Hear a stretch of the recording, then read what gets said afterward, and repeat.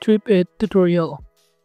Hello and welcome to our channel. On this video, I'm going to show you how you can use Tripit. So please watch till the end to properly understand the tutorial. And to create an account on Tripit, you could also click the link in the description to earn a small commission at no additional cost to you. And by using the link, you may also get some discount or rewards upon sign up. But before that, if you don't know what is Tripit, it is a travel organization app in which it is designed to simplify the travel planning process for both leisure and business travelers. And this app allows users to consolidate all travels details such as flights, hotels, car rentals, and activities into a single, easily accessible itinerary. And users can simplify forward their booking confirmation emails to Tripit, which automatically parses the information and generates the comprehensive itinerary that can be viewed online or offline from any device. So to start installing this application, you can simply go to your App Store or Google Play Store and start searching for Tripit and start installing it.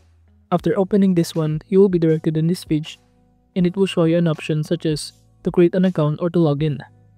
And by simply clicking the create account button, you will automatically be directed on this page where you can simply fill out all of the required information including the email address, password, and home city, but you could also create an account using your Google account, Facebook, or Apple ID in here. But in those options, I'm going to choose to create an account using my Google account.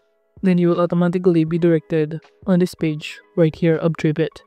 So just fill out the required information such as your first name, your last name, and even your birthday in here, and your home city.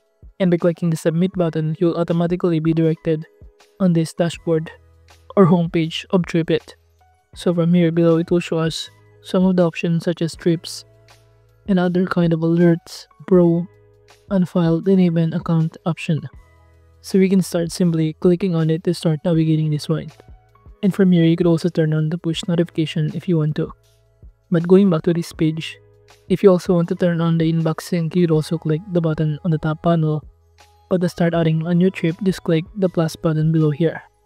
Now on this page, all you need to do is simply enter here your destination or where you want to travel. For example, I'm going to enter Tokyo, Japan, and after that, just simply enter here the starting date that you're traveling and also the end date in here. And after that, just simply enter the trip name. For instance, I'm going to enter here Christmas vacation. Then below, you could add a description. But to click or save it, just click the icon on the top right corner. After saving it, you will now be directed in this page. And if you also want to add activity, just click on it and click add plans in here. So you can start adding your flight, accommodation, car rental, and many more. Starting to this add flight, just simply enter here the airline that you want or you book to, for example, Philippine Airline. And after that, just simply enter here below the flight number and also the confirmation number below here.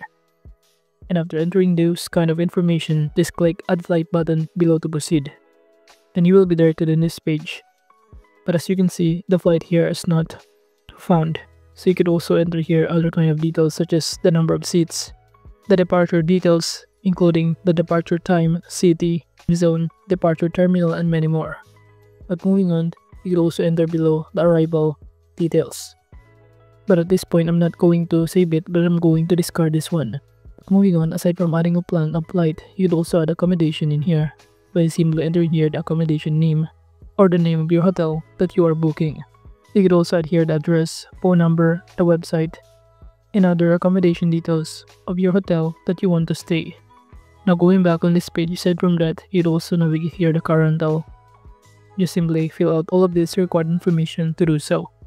But let's say we want to add an activity such as by clicking on it, we're going to enter here or select activity, meeting, tour, concert, theater, and I'm going to enter activity and proceed by entering the event name such as, for example, walk around.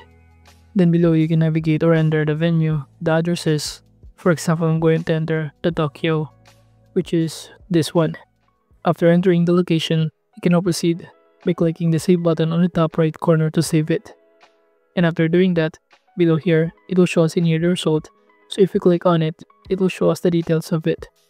Wherein from here, we can start adding or attach a PDF or photo, see the neighborhood info, the booking info, or attendees that we can add in here such as by entering the travel agency, the booking site, and many more.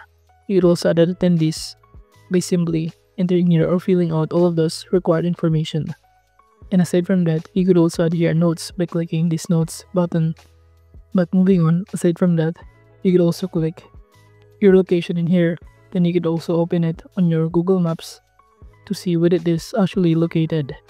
And if you also want to share this kind of activity, just click the share icon on the top right corner, and it will show you that you can share it on different kind of platforms, email, and many more.